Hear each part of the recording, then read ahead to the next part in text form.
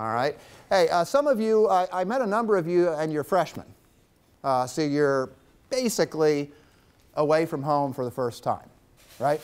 So you're kind of finding your way with this being different, making some of your own decisions. And thinking about that got me to thinking about the family that I grew up in and what was unique about it. I grew up in a family that can only be described as highly analytical. My dad was an engineer. My mom was a stay-at-home mom, but she was really analytical, even more so than my dad. By analytical, what do I mean by analytical? Somebody. Oh, we got an adult answering already, for heaven's sake. Let's have a student. Analytical. What do I mean by that? You know that word? Come on, you're a college freshman. Questioning everything, critiquing everything. Exactly. Questioning, critiquing everything. Everything has to make sense. So that's the type of environment I grew up in. And my dad was an engineer, and he loved projects. So I got to thinking about this and the kind of environment I was brought up in. Every Saturday morning, my dad had a project, something that he wanted to accomplish around the house. And I was required to be his assistant on that project till 12 noon, at which point I was freed up to do whatever it is I wanted to do for the rest of the day. And I am exceedingly mechanically disinclined. That means I can't fix anything. And my dad would not accept that. He felt that, you know, if you're ever going to be a functional adult, you're kind of a semi-functional adult, Don, I would say, you had to be able to fix things. Well, I never quite got that. One of the projects that he worked on, now we're back in the 60s now, and I was thinking about this. You people were born in the 90s, right? Okay, so you'll have to Google what cars looked like back then, okay? We had, in fact, this is a brand that doesn't even exist anymore. Pontiac, anybody hear of the brand Pontiac? It was a GM brand, but they wiped it out because it was no good, that kind of thing. Oldsmobile, same thing. Anyway, my dad liked new cars, so we had a 63 Pontiac station wagon, a 66 Pontiac station wagon, and a 69 Pontiac station wagon. Each one of these large vehicles got larger. My dad wanted the car to be in the garage. When we got the 63 Pontiac, it would not fit in the garage because it was so large. So my dad would not accept that. He decides he's going to build, not exactly an addition to the garage, but he kicked out half of the back of the garage, like a skirt roof type thing. Am I making sense here? So your garage is up here, just enough to drive the nose of the car underneath there. So he does this 5-week construction project so that the car will fit in the garage so that you can drive it underneath. So you had to drive it in exactly like this. Then we get the 69 station wagon. What do you think was the case? What's that? Bigger. Bigger, wouldn't fit. But they came, the bumpers came to a point. You probably can't even imagine that cars were this ugly. But it came to a point. And he measured the thing, and he found that it was only about 6 inches longer than the other car, and all of the 6 inches was in the point. So what he did was he decided he could still fit the car into the garage if he would cut out a sheet metal box about the size of a shoebox, and if you pulled the car straight on in like this, you could get the point of the car into the box and close the garage door. Now, who else would do that? It was like, who else even thinks of that? That's the kind of house I grew up in. Everything was analytical. Everything had to be a certain way. Everything had to make sense. And if something didn't make sense, for instance, my mother. My mother was a stay-at-home mom. And whenever there was a car parked on the street that she didn't recognize, what do you think happened? You people talk, or what's going on here? What do you think happened? When there's a car on the street that... She assumed it was a stranger and was suspicious. She assumed it was a stranger and was suspicious. And then what happened with her suspicion? She called the police. She didn't go that far, but she could have. That's that small town, everything was pretty copacetic there, but she got real curious, so she would get distracted from making coleslaw. You know, she'd be in the kitchen. Does everybody know what coleslaw is? I don't really think it should exist anymore, but it does. Cabbage and mayonnaise. Anyway, she would get distracted, and she would go, keep going to the front and try to figure out whose car this was. And I didn't understand this as a kid. Why do you care? You know, it's a public street, you know. So this is the kind of upbringing I got. So I went away to college, same situation you're in now, I'm 18, and I couldn't understand that where people would just do things spontaneously. You do things spontaneously every once in a while? You look like a pretty spontaneous guy. Yeah. Are you a spontaneous guy? All the time? I couldn't understand that. I thought, you know, anything you were going to do, you had to talk about beforehand and work it out and make sure it made sense, because that was the way I was raised. So the first exposure I had to anything that wasn't completely thought out, talked out, processed out was when I went to college. That was a different culture for me. I was having a conversation with a friend of mine the other day. I have lunch with him maybe once a year, catching up a little bit. And I was asking about his wife. His wife is a reading specialist in the public school system. So she's, you know, specialist in reading. I asked him how she was doing. How's Alicia doing? How'd she like her job? He said, well, she likes it a lot better this year. And so, me being the bright, inquisitive person I am, I said, what makes this year different than other years? She said, oh, she's in a different school. I said, oh, she changed jobs? He said, no. She's in the same school district. This is her third different school. And I said, well, what's the difference? He said, every school has been a completely different experience for her.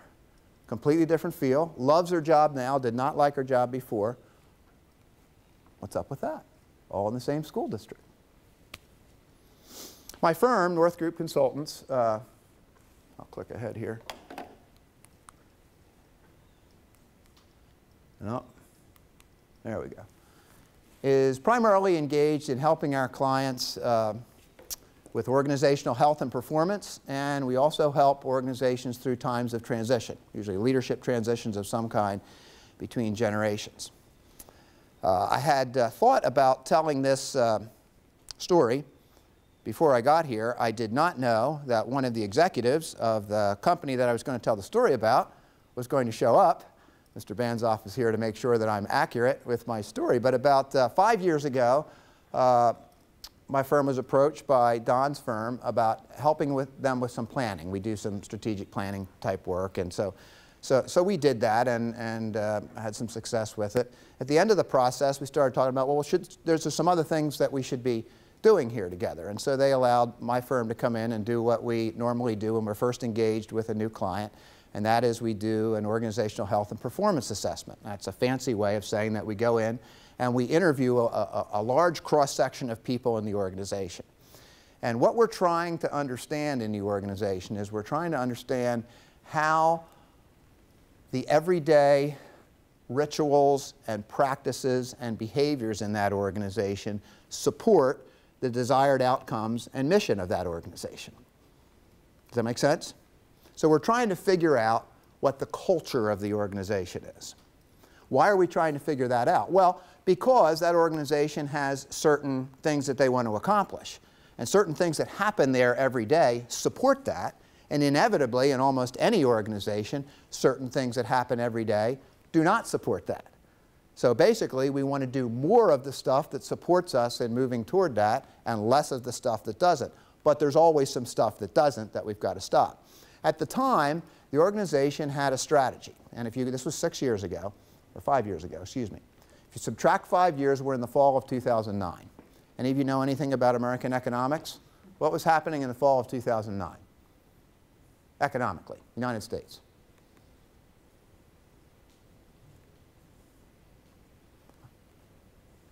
Tell me your name. Leah. Leah, thank you. It wasn't very good because of the housing crisis. Right. Thank you. It's being dubbed the Great Recession, something short of the Great Depression, which was in the 30s, which you'll learn about in economics class. But it was really the second most difficult economic times for the American economy in the last 100 years. Okay, so it's called the Great Recession. Here locally in Lancaster County, 2009 was the pit of the Depression.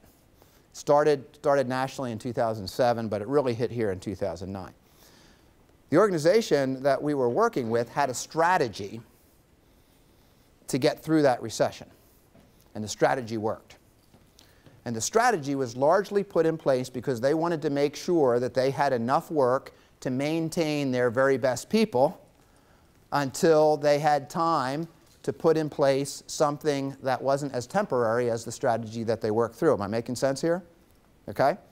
We took that opportunity to focus on how to build a culture, a way of doing things in that company that would eventually get us beyond strategy. Am I right here, Don? Am I still doing okay? That would get us to a point where we could thrive in any economy with any strategy that we chose. Because the executives of that company decided to buy into my philosophy, which they probably already understood, which is culture eats strategy for lunch. There is nothing more important in a business organization than the culture. I want to go back in my history. I was talking with a client of mine earlier this morning. We were talking a little bit about different places that we had worked in our personal history. And I was reflecting back to the 1 year in my entire 34-year career that I worked for a large corporation. 33 of my years in business, I've worked for small businesses and relatively small companies, including a very small company that I own and operate now. But I worked for a national company that was publicly traded for 1 year. I was shocked the first day I went there because there were 275 people in one room. So you could see, it was obviously a very large room, you could see all 275 people. My seat, I was hired to be a supervisor of it was an insurance company, I was hired to be a supervisor of a unit. All the people that reported to me sat in front of me. I sat behind them, and the desks were exactly lined up like me to the back of the room here.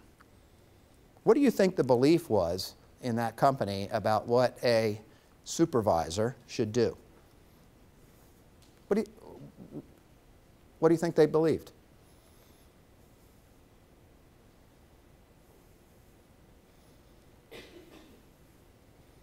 Watch everybody work, make sure they're not messing around. Yeah, exactly. That your job was to watch over people, which in turn gave you the idea that you were suspicious of the motivations of the employees as to whether any chance they got, they were actually going to goof off and do something other than what they had signed on to do.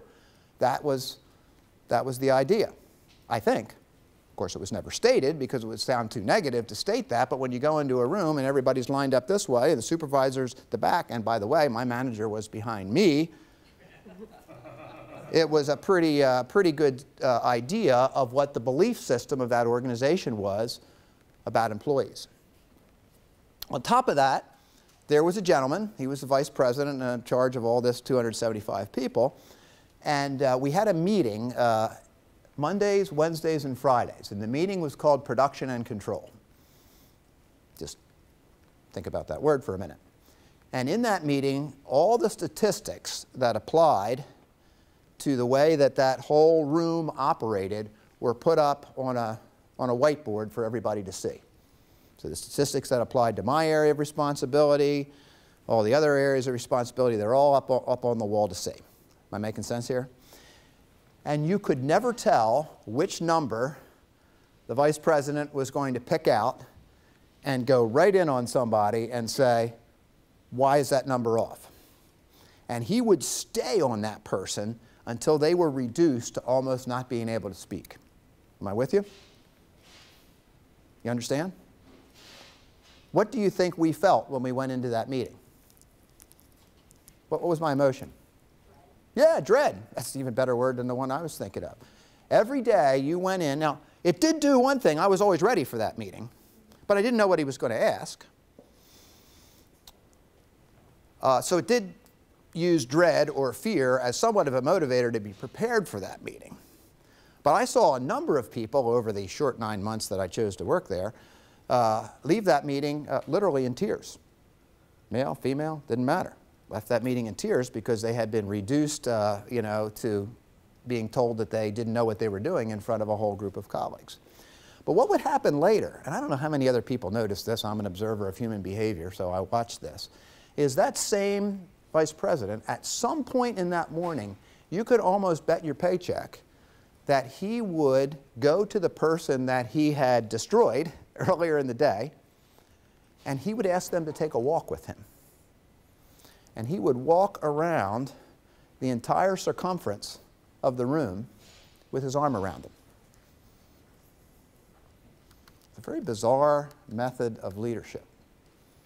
So it was this idea that, at least I read it as an idea, that he could control you if he got a hold of your emotions. Am I making sense? So of course, you were okay when you were being walked around the room because Ron had his arm around you. And 80% of the people that were observing this, or might have been observing this, weren't in the room to know what had happened to you 2 hours ago. So it was a very different kind of method of control. All of what I'm talking about because they are experiences that I've had that tell me something about culture. And of course, the title of my address today is Culture Eats Strategy for Lunch.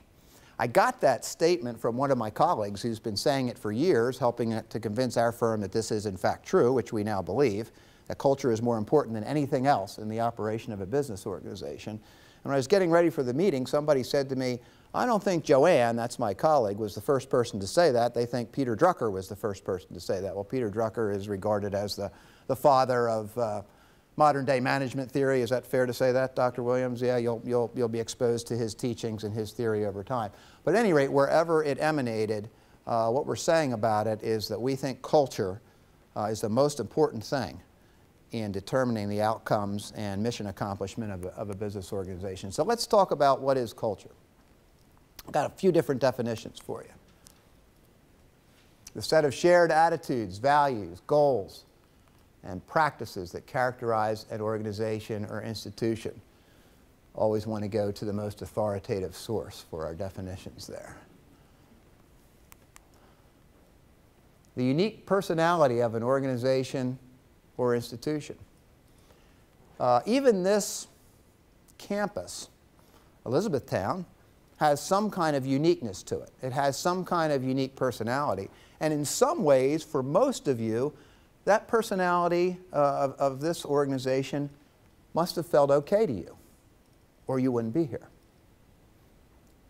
Some of you may be here because your parents came here, because it's close by, or because you got a specific scholarship. Others of you, I suspect, visited, how many places did you visit before you decided on here? 3, 4, 5 more? 6 even? Okay, yeah. Do you remember how many places you visited before you came here? Yeah. A lot? 10. 10? Wow. You're very indecisive. Okay. Ultimately, I think that you choose a place because of how it feels. How many of you think you chose E-Town because of how it felt? There's a lot of other things that kind of come out even, aren't there? The course load, you know, the degree that you get, the buildings on campus, the food, all those other things, they kind of come out even after a while. There's even ways for costs of organizations to come out even. I think most of you are here because of the feel. I have a daughter that's a freshman in college, and the day she goes to college in Boston, Massachusetts, probably the only Boston there is, the day we visited there, there was 2 feet of snow, it was windy, and it was 18 degrees, and our family just hates cold weather. And when we got on the campus, I thought, there is no way she will go to this college. She'll feel this cold weather, she'll look around, she'll think it's that way 12 months a year, and it'll be off the list. But that wasn't the case at all. There was something else there, and I asked her later, I said, what was it? She said, when we took the tour of the campus, there was a student, she was a freshman at the time in her 2nd semester, this was February, my daughter's junior year in high school. And she said, I really liked her. And when she went around campus, everybody she saw, she called by name. And that's what attracted my daughter to that college. Just something that simple. Now, we could have gone into all analytical stuff. She's an elementary education major, comparing this to other schools, comparing costs, comparing distances, all this kind of thing. But something small like that, the feel of it, the unique personality of that organization attracted her.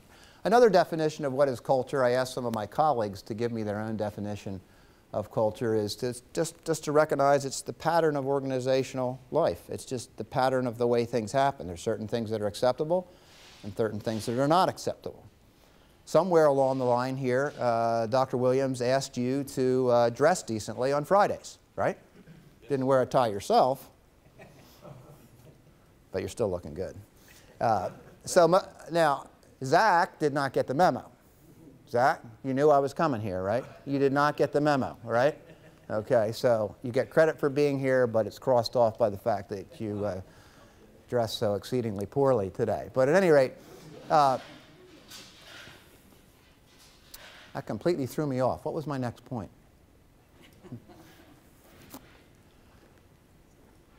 There's a pattern in this room today that says what's acceptable and what's not. Now, Zach's not going to pay a big price for not getting the memo today, but most of you fit in with what the expectations were here today. And it's very hard to go to an organization and swim against the tide, isn't it? There's certain things that the first few weeks you're here, you kind of understood about what happens at E-Town, and in some way, shape, or form, you probably decided, most of you, to conform to those things. Because mostly we don't like to stand out. Mostly we don't like to be exposed. One of my colleagues, when I asked him to talk about culture, described it to me as something like the current in a river. It's pretty easy to swim with the current. If any of you are swimmers, the ocean coming in or the current in a river, it's pretty easy to swim with it. In fact, it can be fairly relaxing. You fit in, you're floating along, and you're getting somewhere. That's the way culture is. When you come in and you already fit with the standard practices, the observed practices of the organization, things go along fine. When you start to swim upstream, it gets a little harder. Does that make sense? One of my colleagues just simply likes to describe culture as the way we do things around here. Every organization has a way that they do things around here. In fact, I was thinking there'll even be a culture, an expectation, a way of doing things in this room when I get here this morning. And I don't know what it's going to be. I had some information from Dr. Williams and from Cindy Sterling that there'd be about 100 business students here. There might be some folks from the outside. Didn't know exactly what the room was going to look like. We had some correspondence about that. But I didn't actually know what the culture was going to be like. In fact, I thought if I asked you people a few questions, you'd actually answer them. I have now abandoned that thought because you just sit there and stare at me when I ask really easy questions. So you're supposed to laugh at that too. So, not getting much here, am I?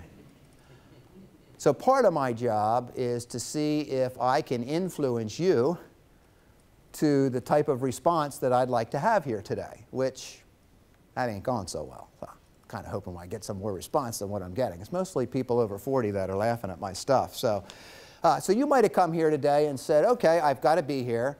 There's going to be some lame, egotistical guy standing up front talking about how great his business is, all right? And so if that's what you thought coming in, I would hope that you think something slightly different than that when you leave. But that's part of the culture that would be in the room, because if you came in today and you thought there's going to be some lame, egotistical guy talking about how great his business is and doing it in as dry a manner as possible, and I'm going to catch up by, reading some tweets, sending out some tweets about how lame this guy is, that kind of thing, that's what I'm going to do today. I don't know. That you might have come in with that thought. In fact, some of you are probably have upped that thought to think I'm even more lame than what you thought I would be today. But my point is that there's some kind of feeling about even being here, being in Dr. Williams' classroom, being in your dorm, being part of a social group, that it's much easier to be a part of than to try and change. Does that make sense to you? Okay, so these are some definitions of culture. I'm coming to talk to a group of college students, and I'm talking about a culture, and I'm asserting that culture eats strategy for lunch, by which I mean that culture is the most important thing that dictates successes or lack thereof in business organizations. And so I asked myself, if I'm a student now at Elizabethtown College, I'm 18, I'm 19, I'm 20 years old, why should I care? Well, I think you should care because every organization, institution, or group of people has a culture. There's no getting away from it. Your family has it, and for some of you, this is the first time away from your family, and you're starting to experience some things that are different than the way your family did things. I'll give you an example. I mentioned my 18-year-old daughter moved into a college dorm room 2 weeks ago. And we are a family that when there is something to do, we do it right away. That's just, my wife and I are that way. You come home from vacation, we immediately unpack the car, we put our clothes back in the drawer, we put everything back where it belongs, nothing gets in the way of that, look out, that's what we're going to do. It's all done in 15 or 20 minutes, and our kids are pretty much do things the same way because that's the culture in our household. We get things done right away. So my daughter's roommate had an 8:30 move-in time and she had a 10:30 move-in time. So when we got there, we naturally thought what about our daughter's roommate? She'd be done. She'd be done, exactly right. Do you think she was? Not even close. Okay. So we come in at 10:30 and we bring all our stuff in and we just go into gear. You know, I say to my daughter, where do you want things? Let's get them hooked up. Let's hook up the TV. Let's hook up the computer. Let's jack up the bed. Let's put the, you know, get the room the way you want. Let's unpack your clothes. Let's get them where. So we've got all this done by noon. Now, our youngest daughter, who I'm talking about here, is the least skilled at this whole thing. Okay, she wasn't as good at this do it right now sort of philosophy as the rest of us, but when she got to college, all of a sudden she wanted to do it right now. So we FaceTimed with her. That's kind of cool. I guess that's where you can look through a phone and see somebody's face. Very unique kind of thing. You people are used to that, right? You FaceTime with your boyfriend? Do you? I thought so. You look like a FaceTimer. All right. So we FaceTime with her a couple nights later, and obviously the roommate is not in the room. She says, Dad, she said, Autumn's her roommate's name. She says, Autumn, she hasn't unpacked her stuff yet. It's still lying on the floor. It's driving me nuts. Now, I'm thinking of the condition of her room for the last 18 years. I'm like, how can that be driving you nuts? But at any rate, the point is that this was her first experience with living with somebody that didn't take care of her stuff right away, and it was driving her nuts. This is just different than what she was used to. Every organization, institution, group of people, or even dorm room in that case, has a culture. Of course, cultures are based on human behavioral patterns. We all have patterns, right? We all have patterns of the way we do things. Some we're conscious about, some we're not conscious about. We just go ahead and do them. You know, like to use, you know, brushing your teeth with your dominant hand as an example. If you've ever broken your hand or have to do it with the other hand, you know, it's difficult. So it's difficult to break those patterns. Most of those patterns we don't think about. But the patterns we have in life generally govern the success that we have in life toward our desired goals, because it's just the way we operate every day without thinking. Cultures are also based on strongly held beliefs, beliefs that have been part of our belief system since we were young or that we converted to somewhere along the line. When I'm talking to beliefs, I'm not necessarily talking about spiritual beliefs, although I could be, but beliefs about how things should work, beliefs about what's right and wrong, beliefs about how other people should behave that may be violated when other people behave in ways that are different than what we think. So all of these things play into culture. Why should I care? You are affected in some way by the culture of every group of which you are a part. Most of us want to conform. We are by nature conformists, meaning that when we go into a new situation, we want to conform to what's there. Why? Why would we want to conform? To fit in, exactly right, because we want to feel accepted. Acceptance is a very high need of all human beings. Would you agree with that? And sometimes you end up doing things that you probably, I don't know, shouldn't do. Probably some of those choices are facing you right now as a college freshman. Should I go to that party? Should I be with that group of people? Should I date that guy or gal? Whatever that is. Part of what's working at you is you want to fit in. You want to fit in with the standard practices, the accepted practices that you see around you and whatever social group you're a part of.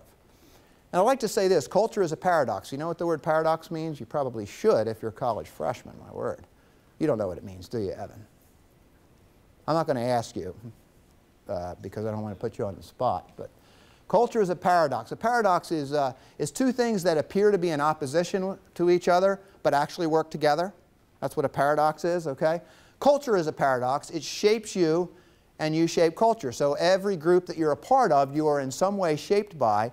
And if you are influential at all, and most of you are in some way, shape, or form, you shape it a little bit. So this is happening at the same time. Okay. Why should you care? There's 4 reasons.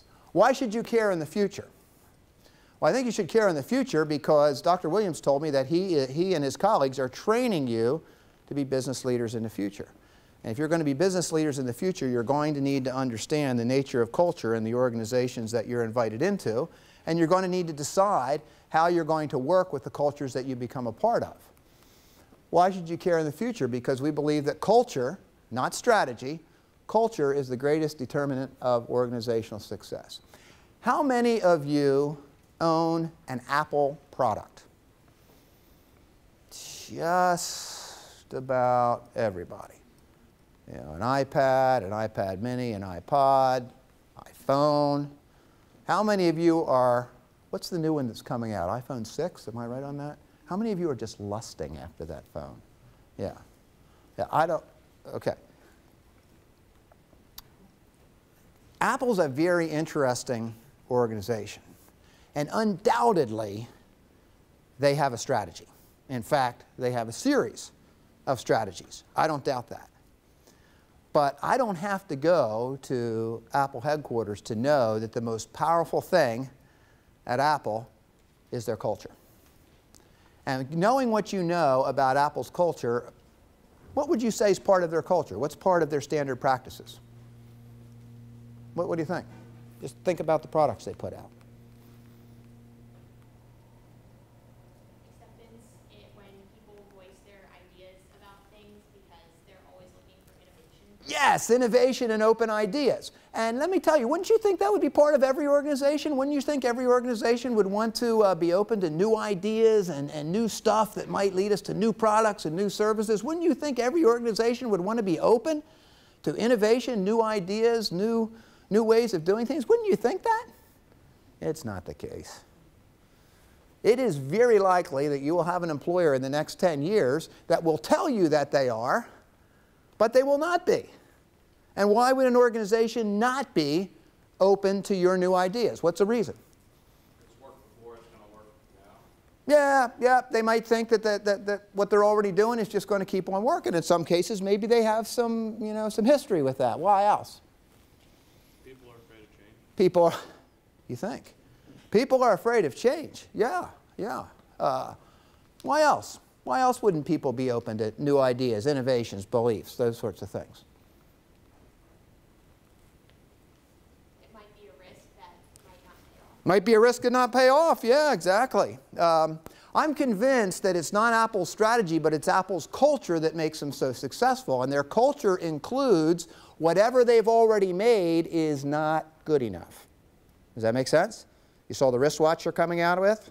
Probably all saw that, right? Pretty cool. You know, basically a computer on your wrist, okay? You know, theirs is probably going to be, I don't know, it's not actually a market leader. I think Samsung has one before them. Am I right about that? Okay. But some of you are going to say, when you can afford to get one, I'm getting Apple's, because Apple's cooler, right? Some way Apple's cooler. And I don't know how they got that, but somehow in their culture too, or in their branding, they've cultivated that idea. And I can tell you right now, they don't care if Mike, Don, or I has an iPhone or an iPod. They want you. And they want you for life. And they want you because they're always going to be ahead of what you're thinking is next. And they're going to try to stay cool with you guys because that's their culture. So it's a powerful thing when you have an esteemed culture. In fact, culture eats strategy for lunch. There are many things that can and should happen from the bottom up in an organization. Changing culture is not one of them. I love when things happen from the bottom up in an organization. I love when employees get an idea and they play it through, and we have an open organization that allows that to happen. That is just wonderful when that happens. But swimming upstream against the current is very difficult to do. And changing a culture, even in a social organization. Here, some of you will join social organizations. Do you have fraternities and sororities here? I didn't think so. But you'll join an organization, and some of you will get into it and say, yeah, this is okay, but this really doesn't work right. You know, we could be better than this. You know, whether it maybe you're on the hockey team or in a business students organization or you're in the Spanish club or whatever it is that you're going to get into it, and something's not going to feel right to you. You know, you're going to say, we could be better, just sitting around, you know, staring at each other. We could be better than this. It's very difficult to change a culture. And as a result, when you start out doing one, you generally need some level of authority, responsibility, or respect in order to get that done. And usually that happens from the top of an organization. Changes or adjustment in organizational culture are the business of, in fact, should be the priority of leaders. When you think about your role in the future as an organizational leader, and I suspect many of you will get that privilege at some point in your life because you're getting an excellent education here at E-Town, it's going to bring many opportunities to you in the future. My belief is that the thing that you really want to understand is you want to understand patterns of human and organizational behavior, because it's those patterns of human and organizational behavior that will produce success or block success in an organization. And the things you see that are producing success in the organization, you want to see more of, right? And the things that are blocking, you want to see less of and figure out how to eliminate them. Changes or adjustments in organizational culture are the business of, in fact, should be the priority of leaders. Why should I care in the future?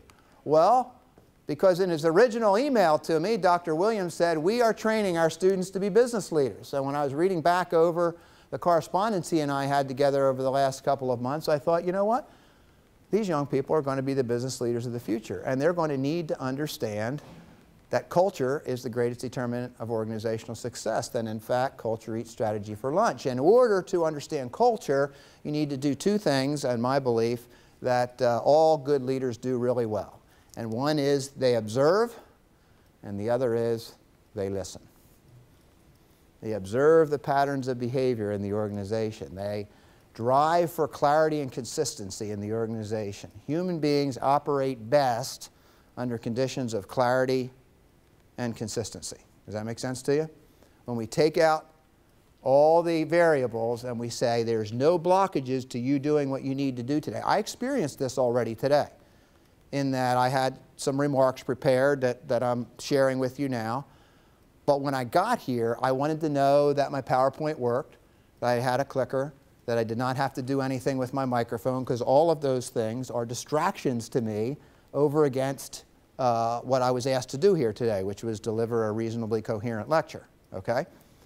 And all those things were taken care of. When I got here, it was great because I had clarity and consistency about what the conditions were going to be like, and exactly what Cindy Sterling and Dr. Williams told me would be the case was the case when I got here, so I didn't have any additional anxiety. Human beings operate best under conditions of clarity and consistency, and it's the leader's job to provide clarity and consistency. How should we go about changing a culture? If you get the opportunity to be a leader, and many of you will, I hope you will ply your trade of observing human behavior and listening most of the time rather than talking most of the time.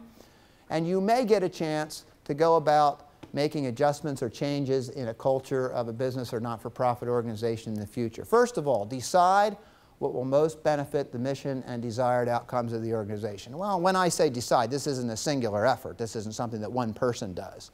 But together with the organization, whatever group you're in, you need to be clear about the mission of the organization. You've already talked about mission in certain classes, I'm sure that you have, but the mission is just the reason for being, why we are here.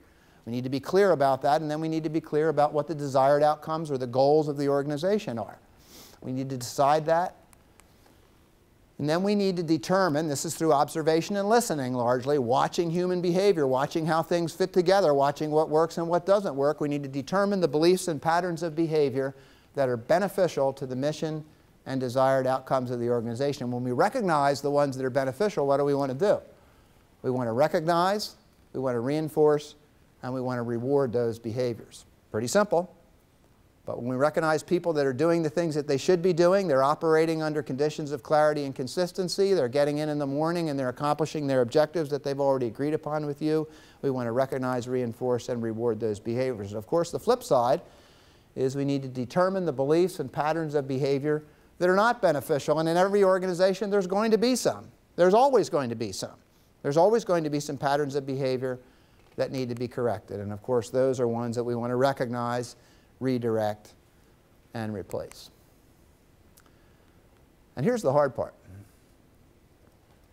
The leaders of the organization must consistently model the desired beliefs and behaviors. I had the privilege of going into an organization a number of years ago.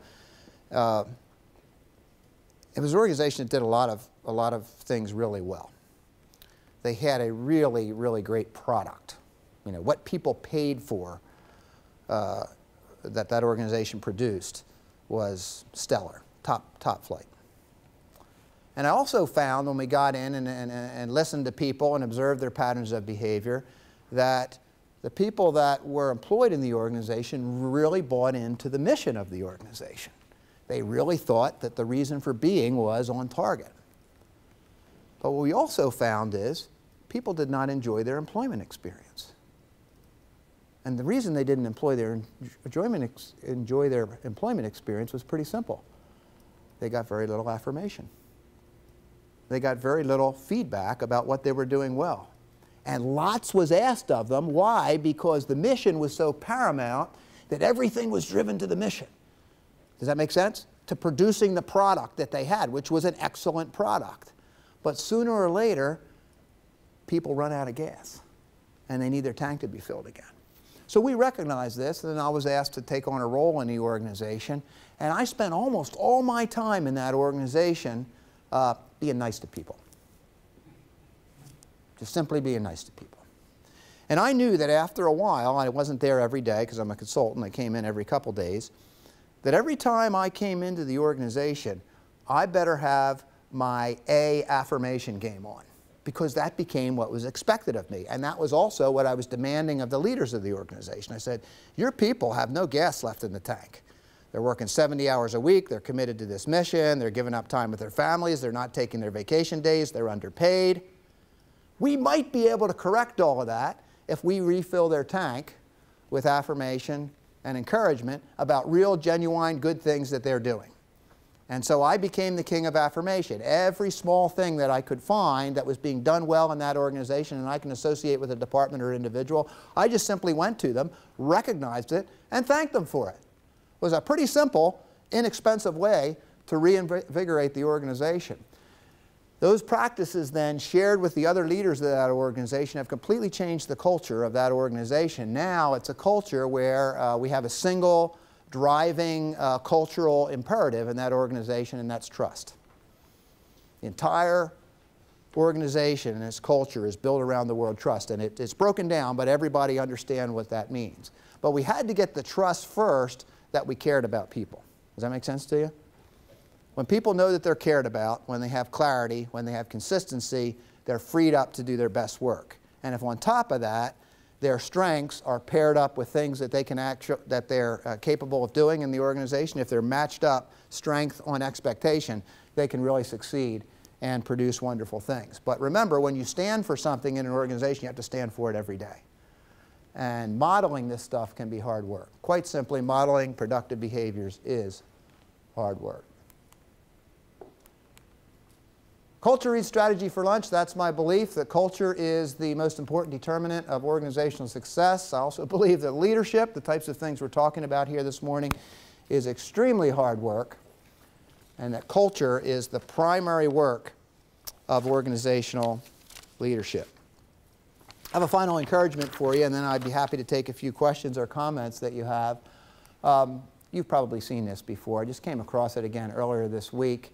I don't know who originally wrote it. The guy that reproduced it said it was just an ancient saying. Watch your thoughts, they become words. Watch your words, they become actions. Watch your actions, they become habits. Watch your habits, they become your character. Watch your character, it becomes your destiny. The business world is looking for leaders of character to help them fulfill their destiny. You're being trained here at Elizabethtown College to be the business leaders of the future, and the successful business leaders of the future will be those who are intentional about shaping the cultures of their organizations in a way that achieves the desired outcomes and fulfills the mission of their organizations. Culture eats strategy for lunch. Thank you.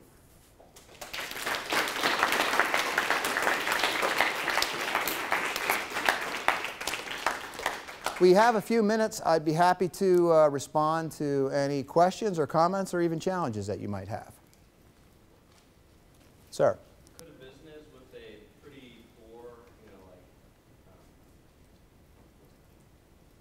business plan still somehow get by or thrive with a really impactful culture?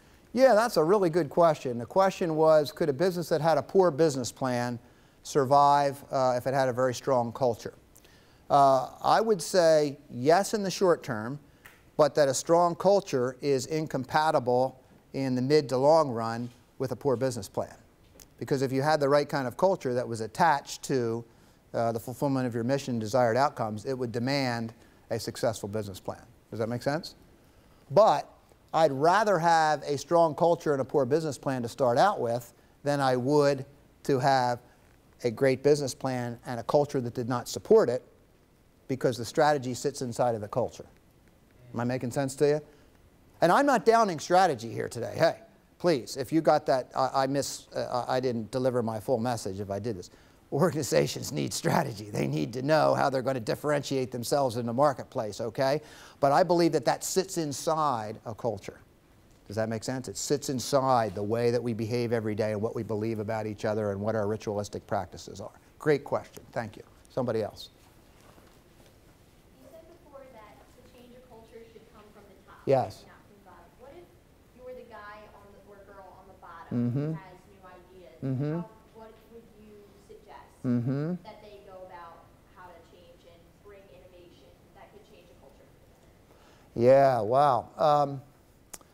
You know, I think a lot of that would depend on the culture that already exists in the department or area that person is in. And I hate to be fatalistic here, but if the area that that person is in is not accepting to that type of input or change, it's going to be really difficult. And the only thing left you've got then is your character and how you carry yourself, which can be pretty powerful too. Am I making sense here? Okay? So if they're not accepting to some idea you have, you can at least be the change you want to see in the world, if you will. To quote Gandhi, you've probably all heard that one before. That's probably all you have left. But it's a really difficult way to go because you're swimming upstream. And so I think that's a great question because, I don't know, a certain percentage of you are going, you're so bright. What's your first name? Blair. Blair, thank you. A certain amount of you are going to experience in your first or second job what Blair referred to, is you're going to have a very frustrating experience. I can almost guarantee you that a third to half, maybe 3/4 of you are going to have a very frustrating experience in your first job, because you'll learn stuff here that is not being carried out in that organization. It's inevitable. And your character is going to be determined by how you fight through that and how you model out what you think your best individual practice, how you model out what your convictions are. So I think that's probably the place to start. Thank you. Someone else. Sir. Very good program. Thank you. Do you know of organizations, not-for-profits or governmental agencies that employ these programs that you just... Oh, yeah, absolutely. I don't know about governmental agencies. I could have a few sarcastic comments there, but I'll avoid them. But I've never worked with any. But not-for-profits, yes, exactly. And I would make the case that some of you, I hope, will work for not-for-profit organizations or have already or will get opportunities to intern with them. The only real difference, this is my belief, some of you may fight with me on this, between not-for-profit organizations and for-profit organizations is a tax code classification. Okay? It's a tax code classification. That's all it is. We still have to have a mission that we're driving toward, our reason for being. We still have to have a set of desired outcomes. We still have to put a culture in place that helps us to move toward the fulfillment of that mission and those desired outcomes. So absolutely yes. And yeah, I can think of a couple right off the top of my head that just have great organizational leadership, strong culture that reinforces their mission. What about, say, a governmental area, say NASA versus Yeah. IRS? Yeah, boy. Yeah, I just, again, I could make some sarcastic comments, but they wouldn't be good. I don't know. I would think so, you know. If we go back, you know, if you think back to NASA in the 60s with President Kennedy, this is, you know, I don't know if you've read about this in your history books, but President Kennedy declared that we would be the first people to the moon, right? And we were, July 16th, 1969. So something in that whole culture of National Aeronautic and Space Administration that you're referring to got us there. So there must have been something good in that. There was a competitive thing going on with the Russians at the time. So I would suggest that there must have been something positive about that culture. Of course, we've read stuff about the IRS. The IRS is an easy target. You know, it's an easy target. I'm sure there's very fine people working for the IRS. Clearly there are. But some of the targeting that we've seen, or think we've seen over the last 6 months, is indication of some part of the culture that doesn't work. Jerry. As a consultant, you have been in the business for many years. You've gone to many organizations or been retained by many organizations. I guess the easiest way to ask it is your success rate to get top management, especially family businesses that have been running the same way for years and years. How do you get them to change and understand what you're trying to say? How many failures did you have in your role? Oh yeah, we've had some. Yeah, sure. Yeah, we've had some. Some of them are still paying us for reasons I can't understand. But yeah, the question of how, we've always believed in our own organization that it's through sustained relationships. It's not through speeches like this. It's not through great strategies. It's by being in relationship with people and understanding what's important to them, valuing what's important to them, and finding ways to support what's important to them, and then pointing out, well, if that's important to you, I'm seeing this pattern of behavior in a different part of the organization that doesn't match up with that, and I think there's kind of a trail that leads back to you.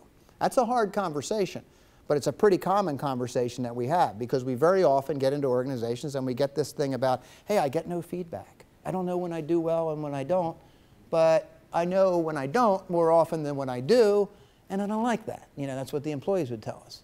So we would go back and, you know, say, hey, we're not doing well at that area, but you've got a guy, the leader, that when you sit down, he wants affirmation too. He wants me to be affirming him about how he's running the organization, and I can't. Okay? So getting into relationship with him and demonstrating that kind of, finding things that he's doing well. I'm working with an organization right now which is just really having a difficult time. And the CEO, he called me the other day. I asked him, well, 2 times he called me this week, and in both cases I just said, you know, the basic, you know, how are you? And the first day he said, not very good. And the second day, when I made the mistake of asking him again, he said, don't ask that question today.